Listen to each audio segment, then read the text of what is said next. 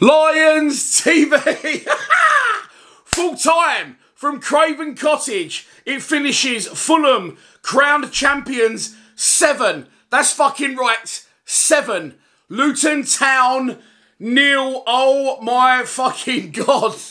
It was the best possible result. I said we had a chance because if anyone could put Luton to the sword, it would be Fulham, but they have done it in absolute emphatic style. It's never nice, ever, to have to rely on other teams to do the business for you. But Fulham have come up trumps once again, and they have absolutely torn Luton Town a new arsehole. Why am I so excited? Well, if you don't know, let me tell you. Fulham now, my phone's going absolutely crackers, by the way, sorry.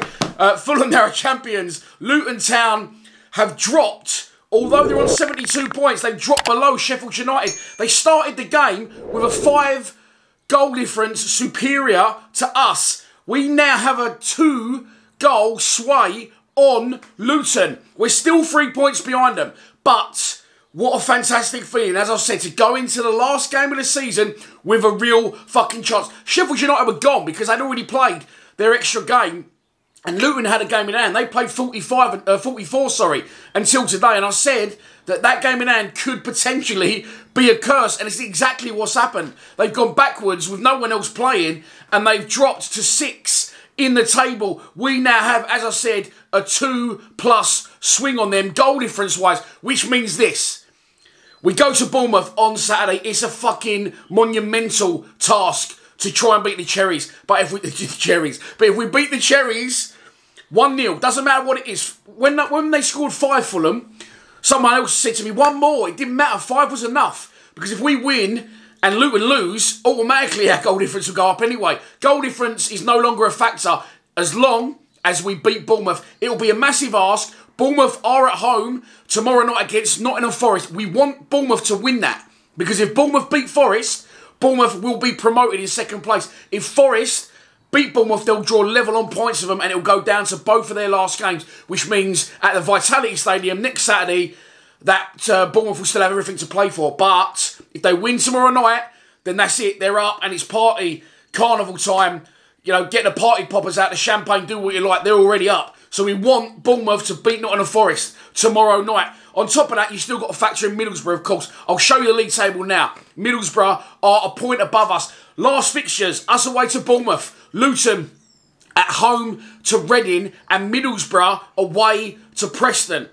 So if Luton lose, Middlesbrough draw or lose, and we win, I know it's a big ask, as I said, but we will make the fucking playoffs. It looked a massive stretch, but our odds must have been massively slashed. Luton, okay, it's Fulham, granted, but going into this game now, they got injuries. Onyedinma Dimmer went off earlier. I know they've already got other injuries, which I won't cover because I don't know who the fucking players are. I'm going on hearsay on that one. You know, you don't want to go into a game on the back of a 7-0. Luton, of course, as well, done really well. Went right out the league, come back in, and surely now they'll be feeling the pressure. We are the underdog. We are the outsider. We currently sit 8th in the division and 3 points off Luton, but we have a better goal difference. So as I said, we need Luton to lose at home to Reading. We need to win away at Bournemouth.